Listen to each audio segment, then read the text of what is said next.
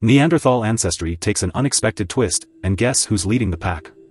Asians. It turns out that Asians, not Europeans, tend to carry a slightly higher percentage of Neanderthal DNA in their genomes. How can this be?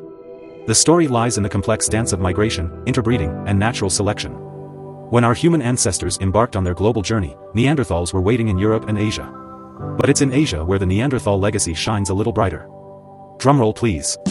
Modern Asians boast a tad more Neanderthal DNA in their genomes than their European counterparts. Why? The plot thickens. It's a cocktail of shared history, ancient mingling, and perhaps a dash of natural selection magic. Experts speculate this extra Neanderthal boost could be linked to advantageous traits that helped Asians thrive in their environments. As a result, modern Asians carry around 1–2% Neanderthal DNA, with some genes possibly conferring adaptive advantages. But the plot thickens. Researchers are uncovering tantalizing hints that this Neanderthal infusion might have gifted modern Asians with stronger immune systems and other surprises.